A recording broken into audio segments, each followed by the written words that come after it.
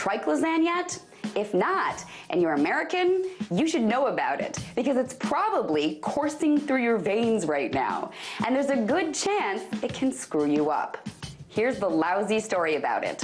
The FDA has known about the potential long-term health dangers of Triclosan since 1978, when they first proposed removing it from consumer products, 35 years ago.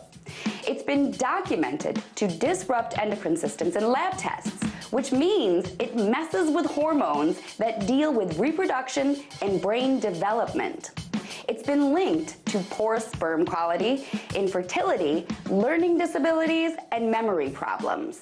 The FDA knew that back in 1978, but they didn't bother writing any rules or regulations for our product makers to follow.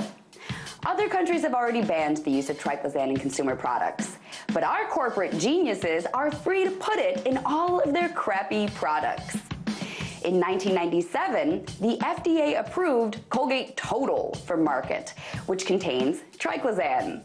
And nowadays, Triclosan is in a ton of our soaps, even though the FDA admits it probably has no real benefit as an antibacterial agent. In fact, it's been found to contribute to the development of antibiotic-resistant bacteria, which is very bad. So it's in toothpaste with a direct line to the bloodstream, and it's in soap, where it can be absorbed through the skin.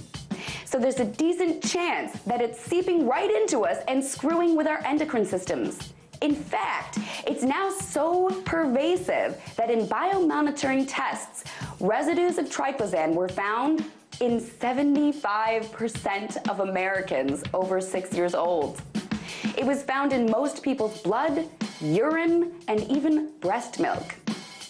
One group that's raising the alarm now is the NRDC, or Natural Resources Defense Council.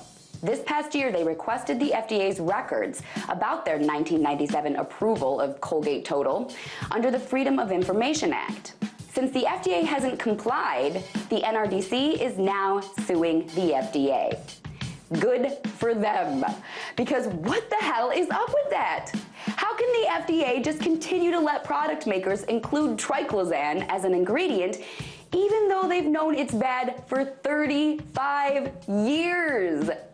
Maybe it's because the FDA is just a bunch of bureaucratic idiots who don't do anything right because our system is utter crap. That's what I happen to think. But maybe it's just all that Triclosan coursing through my veins talking. Tonight, let's talk about that by following me on Twitter @TheResident.